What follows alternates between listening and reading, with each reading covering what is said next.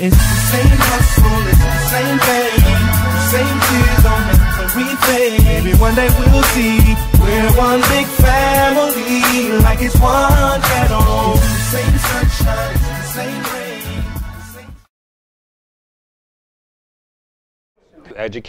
Educate the public of the omitted history of the indigenous peoples of the Americas. Specifically, right now we're dealing with the dark-skinned indigenous peoples of the southeastern portions of the United States. Colonization periods. Particularly, we must pay attention to definitions of terminologies and how these definitions and the terminologies will change. For instance, mulatto, which have gone through about 7 different definition changes over the course of the past maybe 200 to 300 years. And so it really matters what terms we're using and what time reference we are using when we're using these terminologies. For instance, if we're saying that we're a mulatto today, we're black and white. In the 1900s, it was a native and an African. You know, before that, it was in the 1800s, it was a native and African. Before that, it was any foreigner and any native woman. And so, really, that one was after. That one was after. Okay, so it's many different definitions. It matters, and the reason why it matters is because these are the terms that we are using to classify or identify ourselves. And even if no one else used them, I'm sorry, even if we're not using them to identify ourselves, others have. And so we have to make sure that we understand what they were trying to do, what they were trying to cover up, if anything that they were covering up, and what did it do to us? What are the ramifications of allowing other people to identify us? And when it comes down to it, you know, you allow other people to control you. If you allow someone to categorize or identify you, then you are allowing them to set the standards by which they will, from here on out, identify you, the definitions, and who you are as a person. Okay, thank you. And again, I would also like to welcome you to our presentation, Revealing America's Dark-Skinned Past. Hopefully you will be hearing information that you have not heard before. Hopefully you will be seeing some images that you may not have seen before. In our title, we have America's Dark-Skinned Past. Okay, and notice that we have dark skin, we didn't say black. And there's a definite reason for that. That's because black is really it's a social construct that has just been created recently, okay? And that is because when America, or when the United States was being formulated, all of these little constructs, social constructs, started to develop. And one of the things is labeling these dark-skinned people and giving them another name than what they originally were, okay? Before the Europeans arrived, there was no race. There was no such thing as race. Race did not exist. Now, people were identified by their skin color. So it could have been this light-skinned person, this olive person, a dark-skinned person, this brown person. But again, it was just an identifier. It was not something that defined who you were. It did not define ethnicity. It did not define your ancestry. It was just an identifier. And it wasn't really until the 1700s was when this concept of race really started developing. And again, you'll see that that is right in line when the British started taking over here in the United States and started developing these racial norms. Okay, but it definitely isn't normal. All right, so as we're learning these things, we need to take race out of the equation, because a lot of times when we hear race or when we hear black, we get emotional about that. Okay, we get emotional about that terminology black or the terminology Negro. You know, we hear Negro and then, you know, something happens to us, you know, and the thing is that we need to take all of that out when we are learning some new material. because when you're learning, you can't have your emotions in the learning process, because emotions will stop learning. So as you learn, as you're watching these things, try to keep, if you start getting some emotions, you know, try to put them in check, okay? Because again, that was the reason for developing those things, to develop those emotions in us, you know, so that we would feel a certain way when we see that African slave trade, that ship, okay, which was really totally propaganda. That picture is total propaganda. But people don't realize that that was propaganda. That picture is not a real picture, all right? It does not depict how the people were brought over here. It was a propaganda piece to raise your emotions so that you would get emotional, and then when you raise your emotions, your decisions that you make are not the best decisions. Propaganda is information, ideas, or rumors deliberately spread widely to help or harm a person, group, movement, etc. A word that had just been introduced into the English vocabulary in the early 18th century, but by the end of the century, abolitionists were using this tactic widely as it provided results. At the end of the 18th century, slavery had become a very hot topic in politics here and abroad. While the newly forming United States depended on slavery to fund the colonies, abolitionist views were becoming more widespread and abolitionist subcultures began to emerge. One such group was the Society for Effecting the Abolition of the Slave Trade, a British abolitionist group formed in May of 1787 in London, England.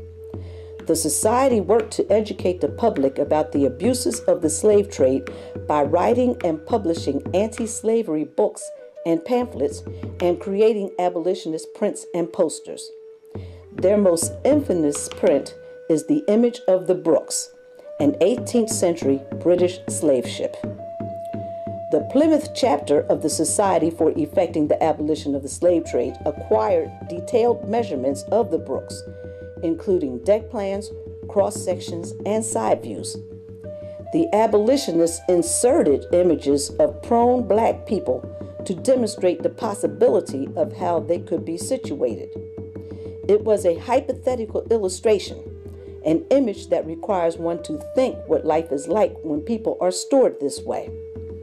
It was an image that could carry its message into the minds of those who did not read the society's literature. Images had rarely been used as a propaganda tool in this way before. This image became one of the first political posters. This propaganda was so effective that it has lasted for centuries. It has sparked our imaginations to create images like this. It has also allowed our psyches to be so empathetic to African slavery that it clouds the fact that only 5% of the African slave trade actually took place on United States soil.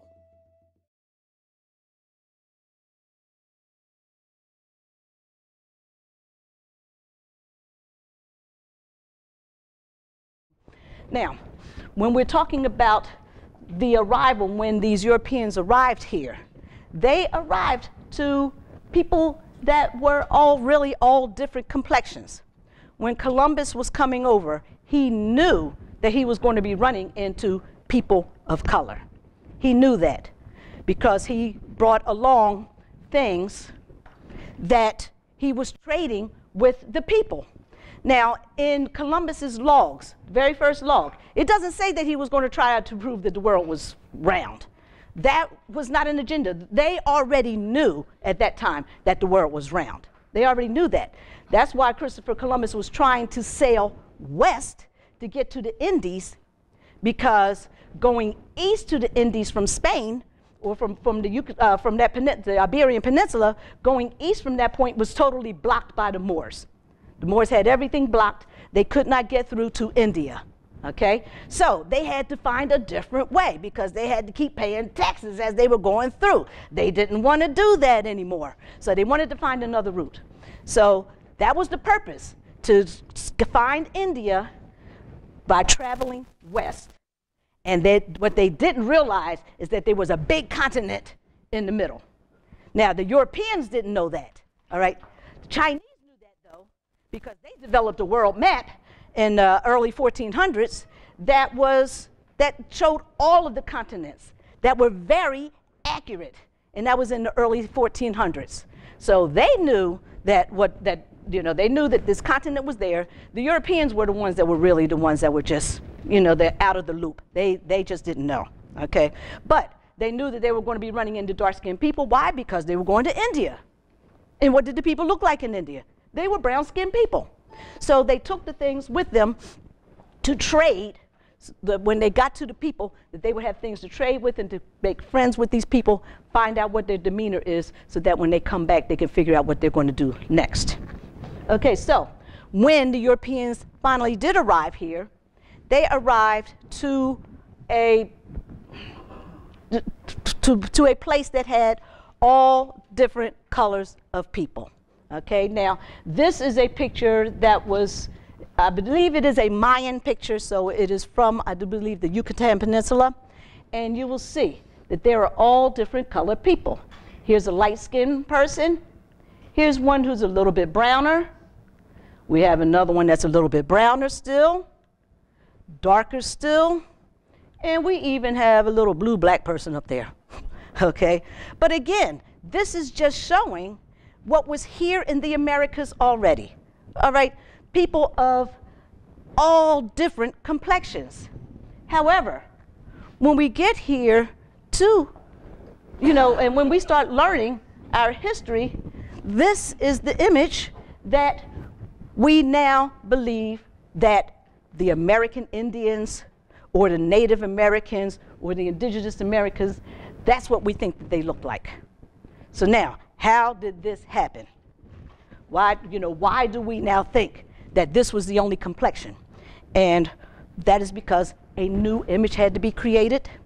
The United States was trying to create this black-white society. And so they had to take these people of color that were here, and they had to either put them in one category or the other category. They could either be white or they could be black. There was no in-betweens. And so this is what happened. And the biggest thing that happened is the slave trade and what happened during the slave trade. Now, this is a map, of course, that is of the transatlantic slave trade. Now, you notice they have changed the name of that from the African slave trade to the transatlantic slave trade. And there's a few reasons why. One reason is that all the slaves weren't African, so they couldn't call it the African slave trade. But we will never find that out unless you do some research. There were people that were coming from India that were slaves. There were people that were coming from Madagascar. They were really coming from all over the world that were coming into the United States as slaves. There were white people that were coming as slaves. The Scots, a lot of Scots and Irish were brought into the Americas as slaves. So it wasn't just the African slave trade. So now that's why they call it now the transatlantic slave trade. However, when you pull up the transatlantic slave trade, what comes up? Maps like this, okay? Now, this map is showing, again, the wider numbers are showing where the wider bands are showing the larger numbers of people that were being transported. And you see this is the largest area which was coming from West Central Africa. But notice that there were even people coming from Southeast Africa. There were people that were coming from Madagascar. At least that's what they're showing on this map, because this is, the map of Africa that they're showing. And again, there were people that were coming from all over here in all over areas. But I want you to notice where these lines are ending up. Now notice where these lines are ending up. A very large went down here to South America, but look at the lines up here where the United States. The lines are very, very thin. And they're thin because there were not that many Africans that were brought directly to the United States. It wasn't that many at all. Now this is a chart here We got it from slavevoyages.org, which is a website that Emory University, which is one of those Ivy League schools that is down in Atlanta, that has participated with them in a lot of different companies to try to get down to the facts of the slave trade and of the transatlantic slave trade.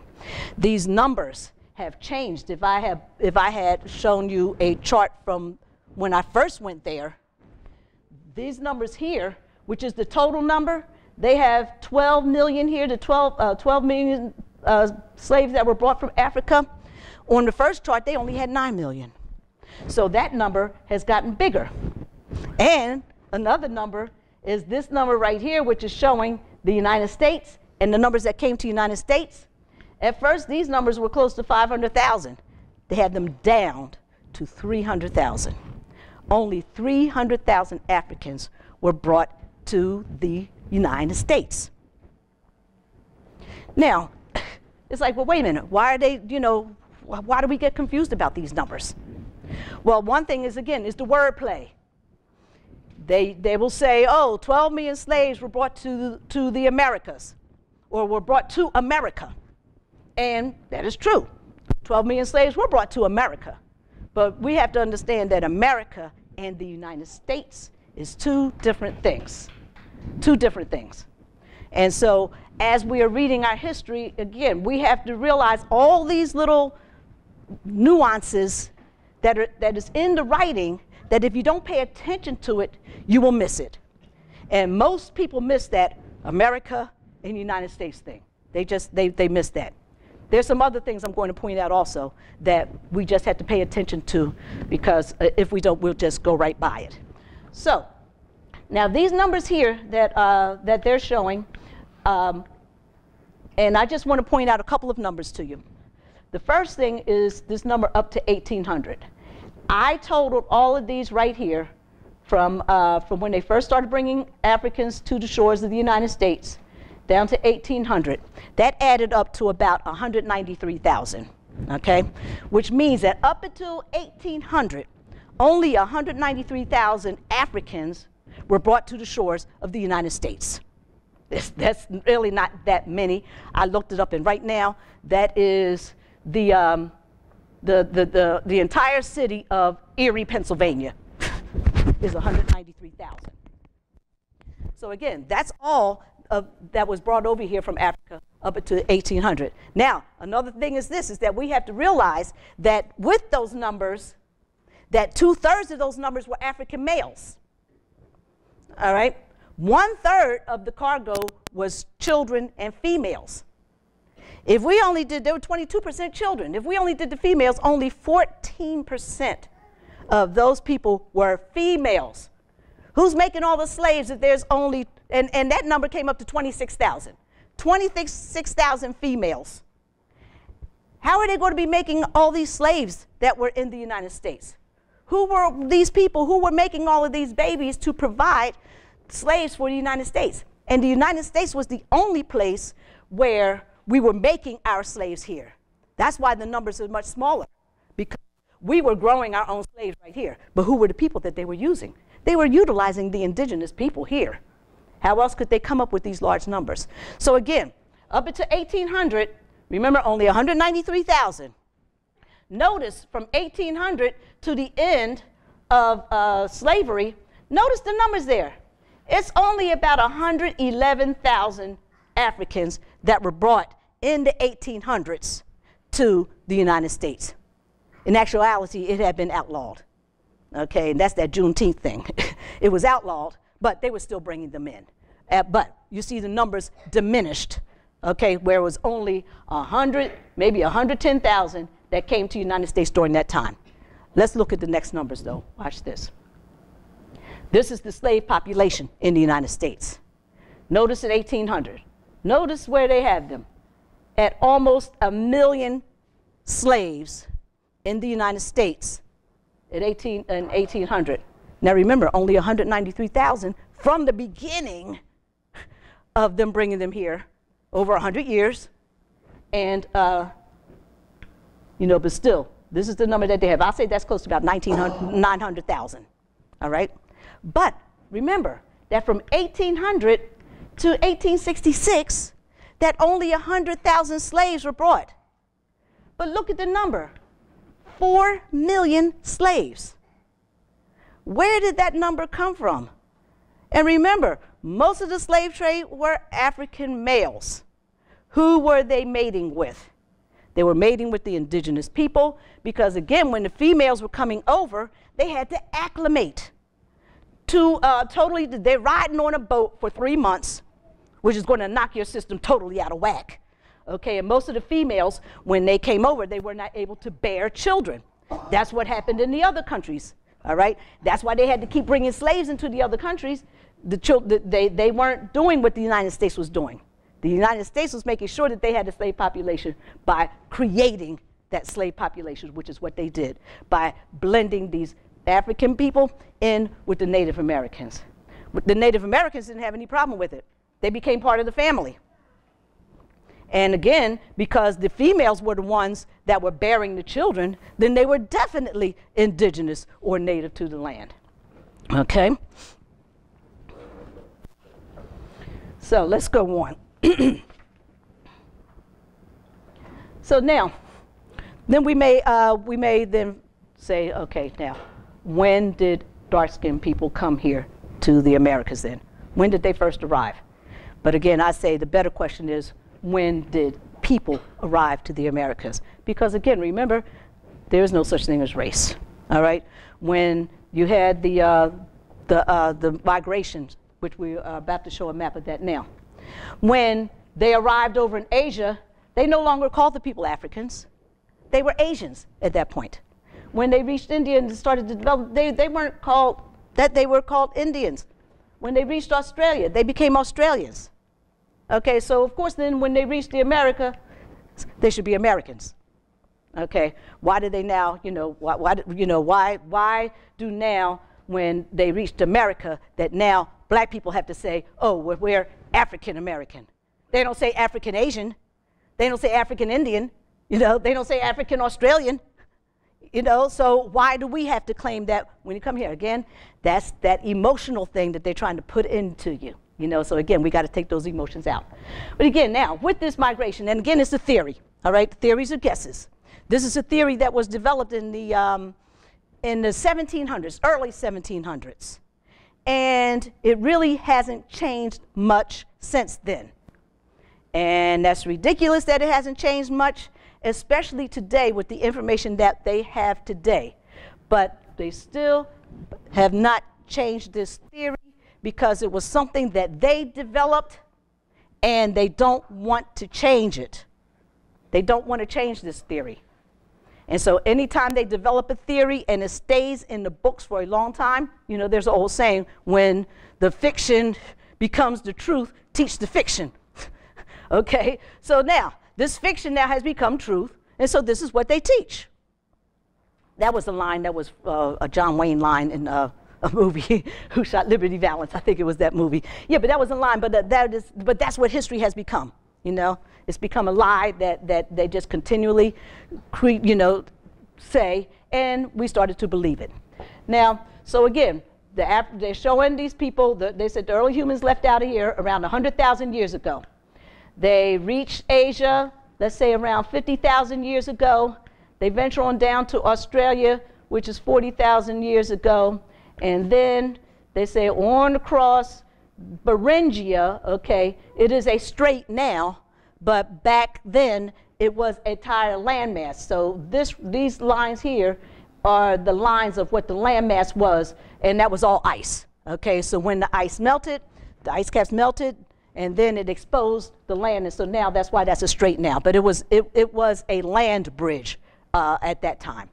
And then, so of course, you're coming on into the Americas. Notice they have, by 12,000, they've gotten down past the ice caps into the Americas, and then on down and into South America by 10,000 or 11,000 years ago. Okay, now, this is a theory that they have developed. Again, it has been told over and over and over again. This is the story that we have heard. However, guess what? There are some problems with this. First, again, there's the Beringia. They had them coming across, and they said that there was a little land bridge that was an ice-free corridor made it down into here. And this is an area, Folsom and Clovis is in New Mexico, and this is an area where they first started finding Native American tools. Okay, so they named the tools their Clovis tools.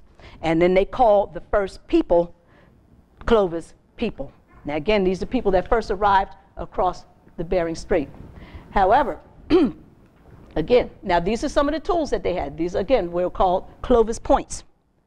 Now the problem is that they have run into points or tools that are older than Clovis. Most of these points are on the eastern side of the Americas. Today's topic is blood and Native identity. In 1897, the Smithsonian Institute's Bureau of American Ethnology wrote in its annual report that, and I quote, "The blood of the Southern Negro is unquestionably Indian," end quote. The Bureau, whose focus was on North American Indian cultures, was established in 1879 by Congress. According to the Bureau, and I quote the full quote, "As the coast tribes dwindled, they were compelled to associate and intermarry with Negroes until they finally lost their identity and were classed with that race, so that a considerable portion of the blood of the Southern Negro is unquestionably Indian," end quote. So you may ask, if it was known that the blood of Southern Negroes was unquestionably Indian, and Indian blood is what defines who an American Indian is, why is it difficult for dark-skinned people to claim their Native identity? The answer lies in colonial laws, which made slave blood negate Indian blood.